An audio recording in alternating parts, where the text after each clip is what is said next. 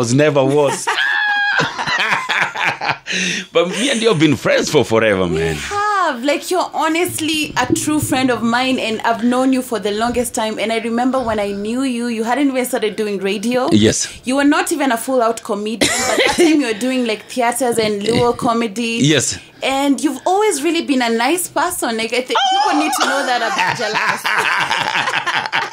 You think I'm a nice person? Yes, and then Some people think changed. I'm very awful, my You've friend. never changed. I thought you would change. Like, when you started getting all these big opportunities, I was like, I'm never going to thank him.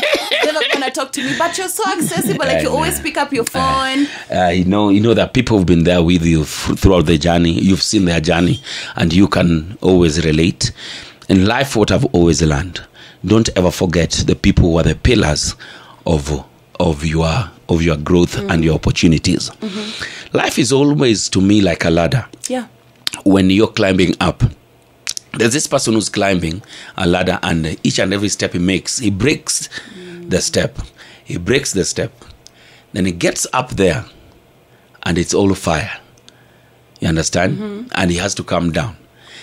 How is he going to come down? And he's been breaking the steps that he helped him come up. That's why I've never wanted to forget a few people who've always been there for me. Back to it. Why are Kenyan artists still lagging out there? What is wrong? As a publicist, you've interacted with all of them. Almost, you are in groups. You are in a group of Kenyan artists. Yes, I am. Talk to me. What is happening?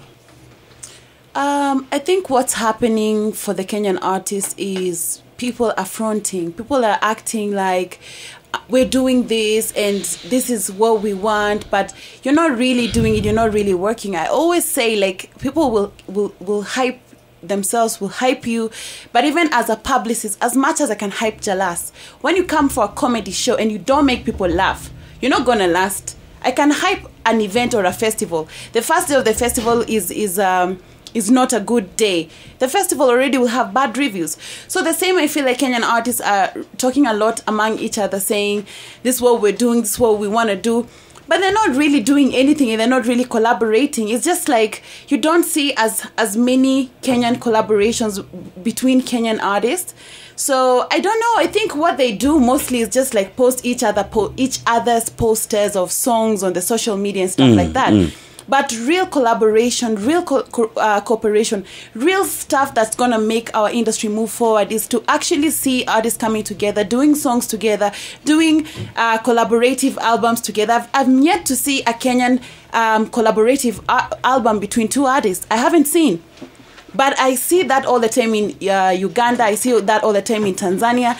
I see that all the time in Nigeria.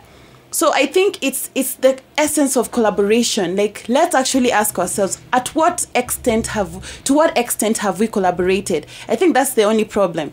And then when you start working with each other, you'll find that you're starting to work with the rest of your counterparts across the region. I just find that many artists, and even Kenyan artists, they want to pop in, I don't know which countries, but you haven't finished your work in Kenya. So let's bring it back home. Let's bring it back to Nairobi. You've not done a media tour. You've not come to Hot 96. And you're asking yourself why you're not a big artist in Kenya. It's because of that. Come to Hot 96, knock at the door, bring your song here. Wow. It's top of the hour. Teddy Otieno will give me the news, will give us the news. Then I'll also take another 5 minutes with you after the news. I never do this, so that we can have a good closing part of it. But just on a sad end about artists and everything, it is now confirmed that Radio and Weasels passed on from Uganda. It's a very, very sad situation. He was sick and he was fighting for his life. But it's now confirmed that he passed on this morning. Rest in peace, Radio. Teddy Otieno, are you ready? Take it away. Right, it is 9 o'clock plus or minus 2.